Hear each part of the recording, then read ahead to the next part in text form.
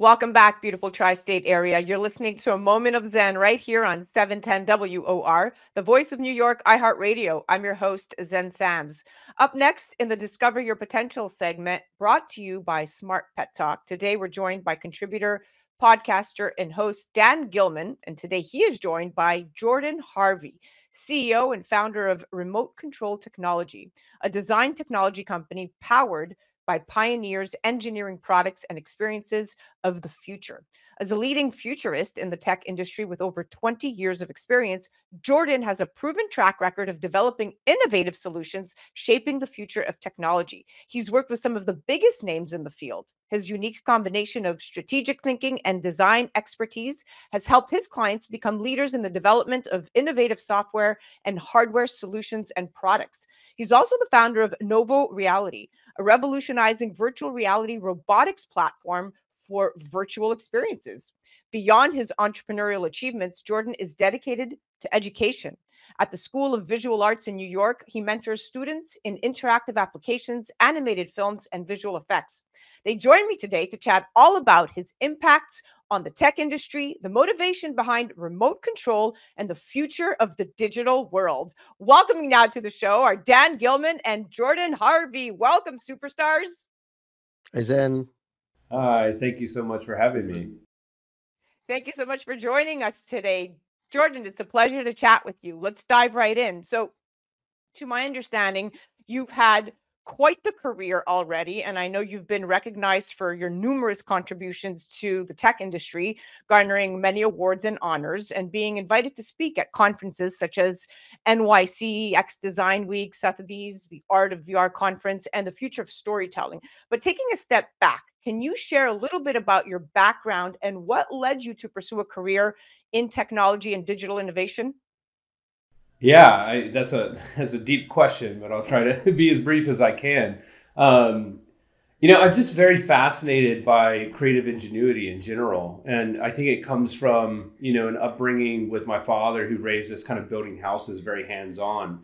And I studied at School of Visual Arts in New York City as well, my alma mater where I teach now, and that naturally lent itself towards kind of a hands-on creative approach. And I studied visual effects animation, and there's a lot of practicality to that type of creative design, and it lends itself towards practical applications and technology as well. And in the emergence of the kind of games and applications era in the late 2000s, I got very interested in ways to apply creative vision and quality towards interactive experiences via mobile or web. So that was really the catalyst that kind of launched me into this world of technology and understanding how to develop high quality content on, usually technology platforms that require a lot of constraint.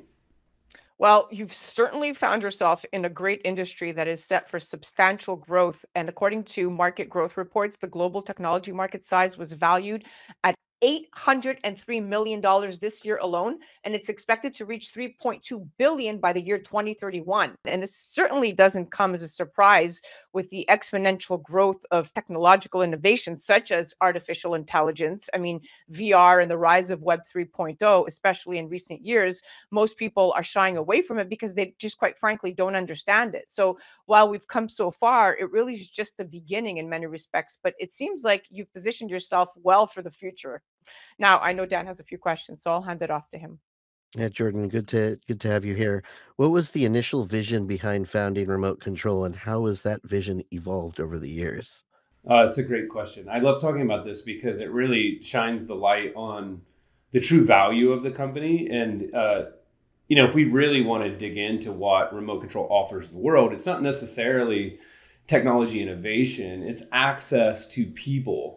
And the vision of remote control wasn't to create a groundbreaking technology innovation company or help all these great companies that we worked with make these innovations happen. It was to offer an opportunity for people like me who are creative technologists and innovators, do that with the constraints of life, children and family, and the timelines that usually are dictated at a technology company or a studio or agency. are really not conducive for having your own personal life. So the vision of remote control really came out of that. It was this idea that we might be able to create an environment that we can be high performance innovators and do really amazing innovative work, but still have a great work-life balance, So our equity is really in the people, and that was the idea that remote control kind of birthed out of. Fascinating. And it's clear that where some fall short of the necessary technical skills, and others fall short of the artistry, you really mastered fusing both creativity and cutting edge tech. So it should come as no surprise that you've partnered with companies like Meta and Peloton and even the US Air Force. Now, can you describe the core mission of remote control and how it influences your company's strategies and projects? Yeah, our core mission is really to illustrate the future of creative applications in technology. That's why we want to work with Air Force. That's why we want to work Pelotons. That's why we want to work with Meta, because those are organizations that represent the forefront of technology and innovation. They really put, massive global efforts into making transformational technology, and we want to be there with them. And I think that if you can live and breathe on that cutting edge of technology, you learn so much, not just about who you are as a person or who you are as an organization. You also learn a lot about the world and the people within it, and I think that's very fascinating. And you mentioned Meta, so you've collaborated with Meta, which was formerly Facebook, on several projects. And can you elaborate on your partnership with Meta and the impact it has on remote control? Oh, they're, a lot of agencies or studios have a large list of clients, and typically they have some that they're the breadwinners or they're the showcase client. Meta is quite simply my favorite client that I've worked with, not just because they're Meta and they have this grand brand that really represents innovation, but because working with them on a day-to-day basis is so inspiring, because there's so many amazing people that they're able to bring together for these projects. And thankfully, they've entrusted remote control to help them bring visual and quality innovations to their pipeline. And I really enjoy working with them a lot because of the opportunity to be on the forefront of technology. We've been working with Meta before they rebranded as Meta. We went through that transition with them. And, the vision that they have is, quite frankly, working with a lot of technology companies, one of the most altruistic visions of technology. And I appreciate that as an optimist with technology. And they really are not just a lifeblood as a client for us, but they offer our team so much inspiration too, working with them on that type of innovation. Incredible. Tell me you love your clients without telling me you love your clients. It's a dream. Yeah.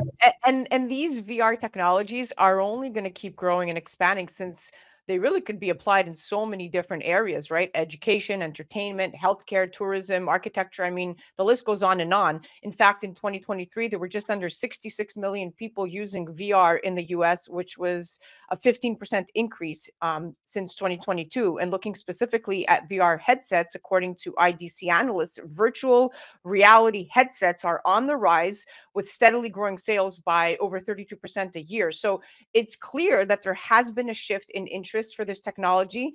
And while the terms are not synonymous, it's hard to talk about VR without also talking about the metaverse, right? And VR and VR headsets play a central role in transporting users into the metaverse to engage more effectively with their virtual environment and other users in the space. Now, Jordan, I'd love to get your take on this, since according to a study by Tidio, over 77% of people are concerned about the metaverse's harmful impact on society. But in your opinion, with the growth of these technologies, how do you envision the future of the metaverse affecting everyday life? That's a great question. And I have to be upfront. My viewpoint is an optimist in this type of technology. I believe that Technology in general can have its impacts on humanity, but I think that the quote unquote metaverse applications, whether they be VR, AR, mixed reality, and from my viewpoint, metaverse goes even deeper to like heads up dash displays in cars, anywhere that you're seeing digital content integrating into your physical reality matches my definition of the metaverse. And I feel like those technologies offer accessibility globally around the world at a scale and potential that we've never seen before. And you have to take the considerations of impact as well, but the opportunity that that presents globally to the world is quite significant. You know, going through the past 5 years that the world has together, recognizing virtual presence and the way that we can still connect around the world virtually or asynchronously is quite a statement for the potential for what metaverse applications, VR applications, AR applications can really bring to the world. And I don't mean entertainment, and I don't mean games. I mean the way that we interact with the world itself, driving cars, shopping at grocery stores, doing your day-to-day life may become easier, and not even just the leisure activities or the productivity activities, education itself.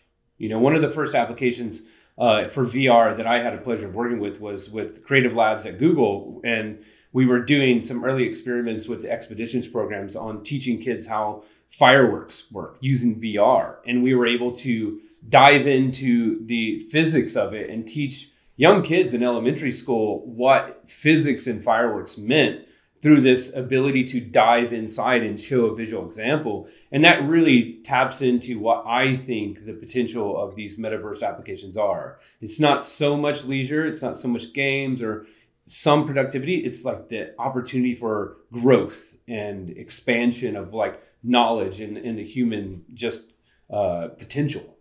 Well said. Very well said. Can you, I know time is of the essence, but can you discuss any upcoming projects or initiatives Remote Control is working on that you're particularly excited about? Yeah, I can't say too much, but I can say that we're deeply invested in AI. We are excited about those same opportunities that I just discussed about the metaverse and VR AR with AI as well. And it doesn't come without the recognition of its impacts, but it comes with the recognition of the opportunity. So we believe at RC that AI is going to be a major transformation for the world, as most people do. But we see our specific niche as being able to create a face and a personality for AI that other people don't have the capability to do right now. I think a lot of the AI interactions right now are very text-based or voice-based. You talk to it, you type to it.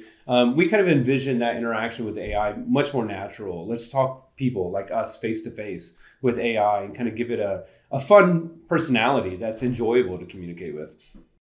Right on. Now, Jordan, you founded Remote Control back in 2019, which I'm sure feels like a lifetime ago with all that you and your team have accomplished. But since then, looking ahead, what are your long-term goals for Remote Control and how do you plan to achieve them? Yeah, that's a great question too. AI has really created a strong pivot in the technology world. And our initiative, I was actually just chatting with my team last week about this, about expanding and strategizing globally. Like, how do we do what we've done for Meta and Peloton across companies globally, especially in this transition from what I would call like pre-AI to post-AI, and helping them not just cross that transition from a technology perspective, but cross it from a quality perspective, maintain quality of user experience as you integrate these new technologies, and maintaining what I call like the sanctity of the human experience, right? We don't want to forget that all of these things are for people. So Remote Control is really focused for probably the foreseeable future on trying to help companies make better products for people. Wow. Well, we are officially out of time. I want to thank you so much for joining us. We covered so much and I learned so much from you, and your perspective is unique and refreshing. And I love your enthusiasm because we need thought leaders like you in the industry to really continue the trailblazing, because it's really truly about just understanding the technology, applying it, proper use cases, and not being afraid of change, right? And I think that's what a lot of people are stuck in Web 1 and Web 2 and are afraid to even explore what Web 3 means. But it's going to come a point where they have no choice. Yeah, thank you. I appreciate the time to talk about my story, and thank you so much for hosting. Absolutely. That was Discover Your Potential segment, brought to you by Smart Pet Talk. And that was the incredible Jordan Harvey, founder of Remote Control Technology. Definitely be sure to check them out and learn more online at rc.tech and capabilities.rc.tech. And of course, check them out on the gram at Jordan_James_Harvey. And of course, to see more of Dan, head to discoveryourpotentialshow.com. You're listening to A Moment of Zen right here on 710 WOR, the voice of New York, iHeartRadio. We'll be right back after this.